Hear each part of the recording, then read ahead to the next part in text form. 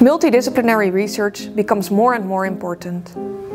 At the same time, bringing scientists from different disciplines together can be challenging. We follow the research process over the course of 8 months to discover that multidisciplinary research isn't always that easy. But how complicated is it really?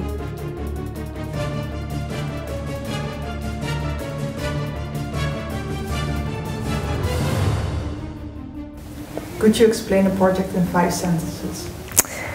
I would say the project is about interdisciplinary research, bringing researchers together, analyzing movement of individuals that can inform our movement model, pedestrian model, and also on top of that a research on how message type or whether message type affects the sustainable choices that children may make.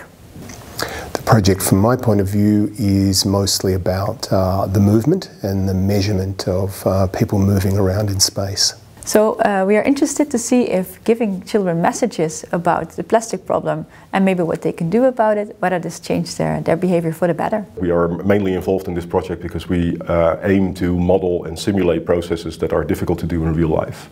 So for us it was important to create an environment that would support this experiment, to be able to control the experiment and also to acquire the data that comes out of it and to visualize the outcomes of that, to monitor it. This project is an attempt to set up multidisciplinary research endeavors where researchers from different backgrounds and different disciplines work together to answer a question of broader societal significance. In this case, how do we measure and model and think about how people move through space, which is a question that arises in many substantive contexts. For instance, in the COVID crisis, it was very important to have an idea of how people move through spaces, and that's also one of the backgrounds of this project. In this project we work together with scientists from various disciplines, psychology, mathematical psychology, communication science, computational science. How did the experiment get started? The roots of this experiment started a long time ago when we were measuring how people move around in spaces to optimize physical design of spaces in the COVID time. So we wanted to understand how people move through a space and how we can arrange the space to maximize distance. And when we were doing that, we found out that there were no good models to describe and analyze and simulate human behavior in this context.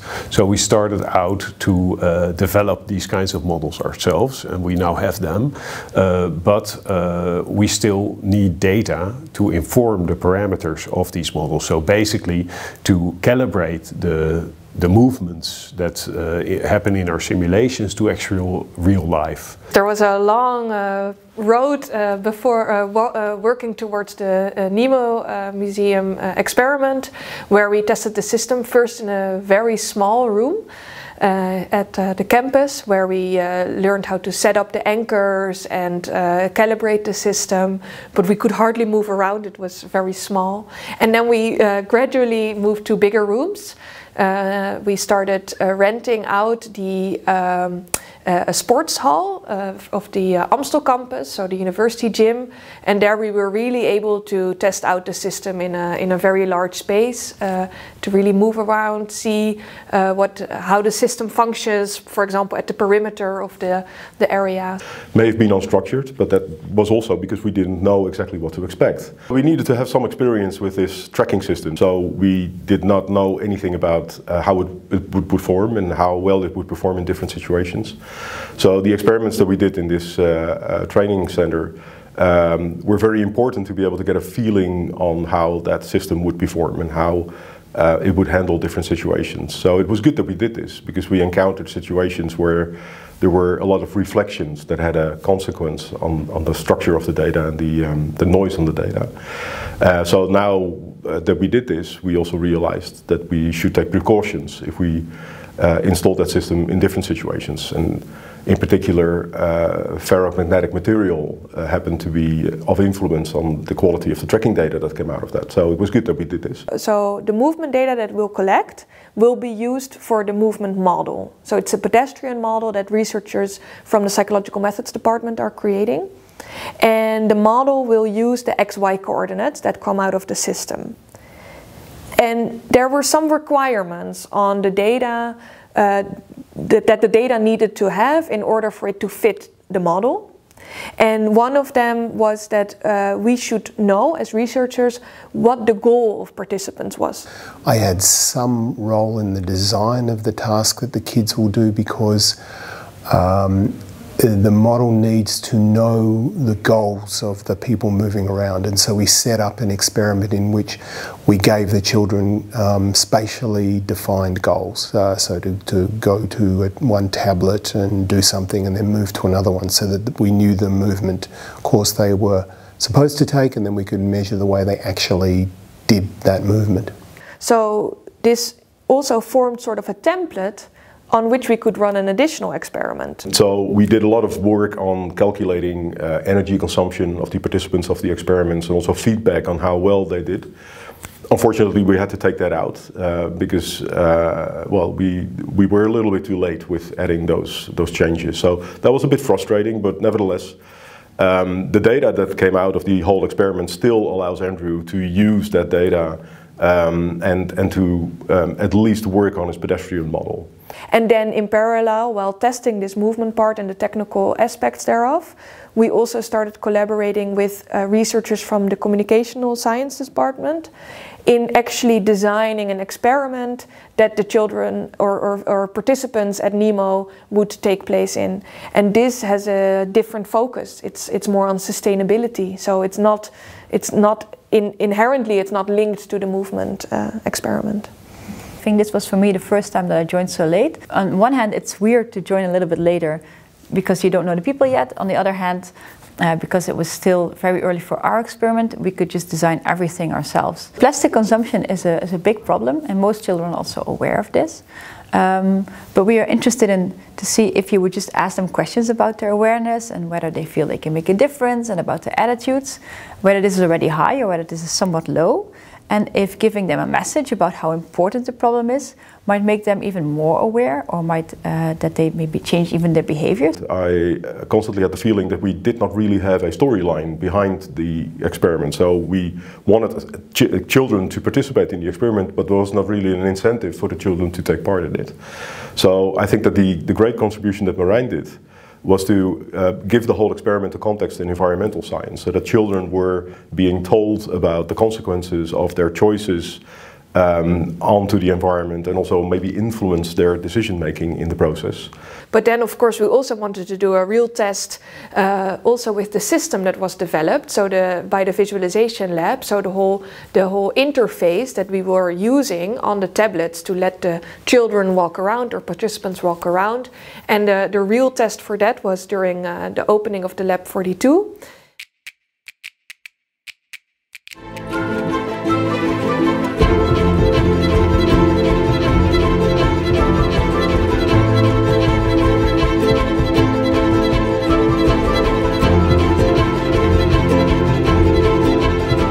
Had the tablets up, and visitors to the opening, they could register themselves, get a tag, walk up to one of the tags and tablets, and then we were also testing out the whole system of giving them assignments to walk to a next tablet through a middle point and to see how that all worked. In our original plan, we wanted to give the children feedback. But the measurement error that's in the system causes this error, and thereby it can result in incorrect feedback. Having the different discipline that Andrew and I come from, we noticed this is very bad. If we give wrong feedback, clearly children will do something with this feedback, and they will start moving in different ways. So now we actually decided having no feedback is better than having wrong feedback. Well, in hindsight, we should have done more and also lengthier experiments. And probably what we also shouldn't have done was combine it with the opening of Lab 42. So this also very clearly shows that things that I did not think would be very difficult for them to implement all of a sudden is a problem, and I wasn't even aware that I should highlight this as a problem. So the run through Lab 42 was sort of very exciting, and seeing what everything is possible and very great, everything that has been achieved, and at the same time we encountered problems that I wasn't even aware of that were there. So it shows how crucial it is to have such run-throughs, I would say. And we should have allocated more time to do specific experiments and try out the system and stress test it. Because at the opening there was just too little time or circumstances to make it a really good test. And so in hindsight we could have avoided a lot of the problems that we encountered in NEMO by taking a little bit more time and also start earlier. The project has been sort of extending and becoming bigger and bigger, and that maybe it's good to do a brief round so that everyone knows who is who and what everyone is working on. Oh, it's interesting to see how people are coming from different backgrounds, but because on the one hand we're all working together, but on the other hand everybody has their own responsibilities. So it's good to see that everybody's taking their responsibilities, and it's interesting to learn from them. But it's really also kind of coexisting along each other. After all these months of working together, and then talking to some people that some things were not clear for them, whereas they were clear for me from the start. And I honestly think that it has taken us 8 months to communicate that it wasn't clear. The communication between different types of scientists is not always unproblematic. So if you have informatics people talking to psychologists, talking to communication people, you notice that there are many differences in how people are in the culture, basically. And people come from different backgrounds, ask different kinds of questions, and have to sort of take the perspective of the other person. So I'm used to that interface between the more social and behavioural sciences and the more quantitative, hard sciences. So that, I think, involves navigating somewhat different languages sometimes, somewhat different expectations, and it's something that I don't find too difficult to do because I sort of understand both worlds to some degree. Yeah, so it's definitely true that you see the differences between the beta discipline and the alpha discipline. But yeah, in some cases there is a bit of frustration. So I think the fact that we were working together for a longer time helped the communication, but the fact that the project became bigger and the questions became more complex also had an effect on the communication and the dynamics.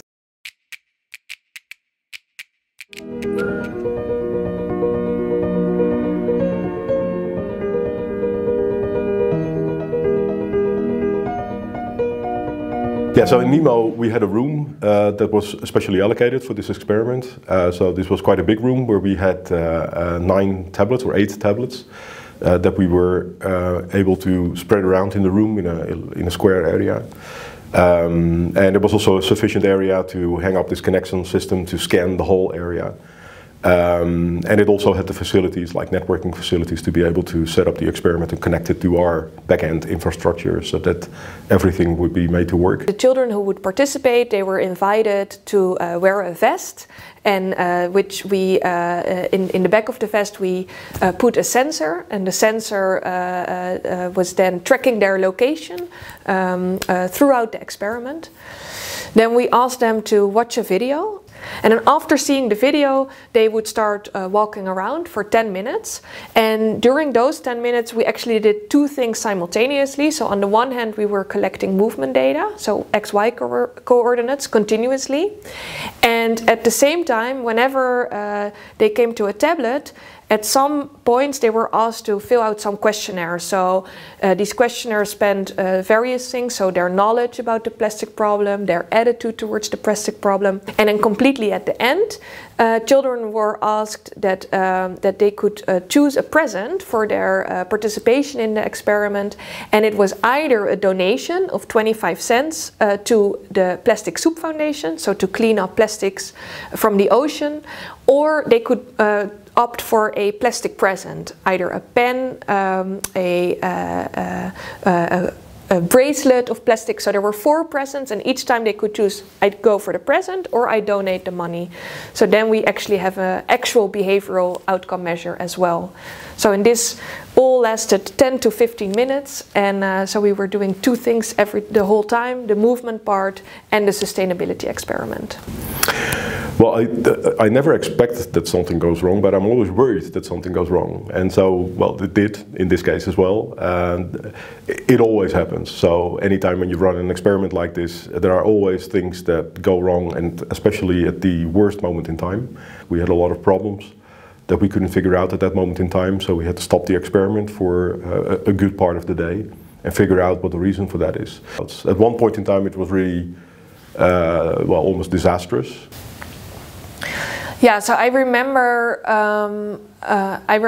that day that I wasn't there at NEMO, but I remember getting all these calls and it wasn't working, and we're getting these error messages that we did not expect or that we also did not understand. And to be honest, I was a little bit surprised about how relaxed I was, because I honestly thought, this is it. We need to solve it. We need to tackle the problem step by step, and there's nothing we can like stressing too much over it is not going to help us now. And I honestly do also think that, you know, we had quite a big team, so I was also quite confident that we would solve it together. Yeah. You know, in preparing for an experiment, you always try to think of everything that can go wrong and provide potential solutions for that. So it's also a little bit of a challenge to just go ahead with it, encounter the problems, and then find a solution as we go. So, yeah. And during the end of the experiment, everything went rather smooth. Now looking back at it and having had 570 children participate in a 2-week period, I think, yeah, it's really, I'm really happy and positively surprised about those results. So I think the best results come when you do merge disciplines, and I've done a lot of interdisciplinary things. So I think that's where the most creativity is, but creativity is often painful and difficult, and you know, so yeah, there are certainly some things to navigate there, but I do think it's a really worthwhile. That's how you get worthwhile outcomes, is working through those difficulties. So in any multidisciplinary project, it takes time to understand each other. It takes time to get on the same level. It takes a lot of time to be able to understand other people, but it also takes time for the other people to understand what we are doing and what our worries are and our problems are. So, you know, in any type of multidisciplinary project, you need to take that time, and you need to be able to start early, do a lot of communication with each other, and try very hard to understand what each other's problems are and find the common ground. So one of the things I learned is that our university does not have a very clear operational procedure to make this kind of thing work. I think it makes the lines shorter between people in the UvA, because, well, we are here at Houtels Island, others are at Science Park, or even just the psychologists who are across the water. We don't speak to each other that often. So I think what is really nice is that you also get to know each other easily, so you can ask others for another project in the future. So we've had to develop many things from scratch, much more than I actually anticipated, and that's maybe also something that you typically get when you get these multidisciplinary questions, because you are asking questions that have not been asked before in this kind of context. So you have to adapt whatever exists to accommodate that. And that's not at all trivial. Multidisciplinary research is important because the problems we are studying are so complex that we can only solve them with a multidisciplinary approach.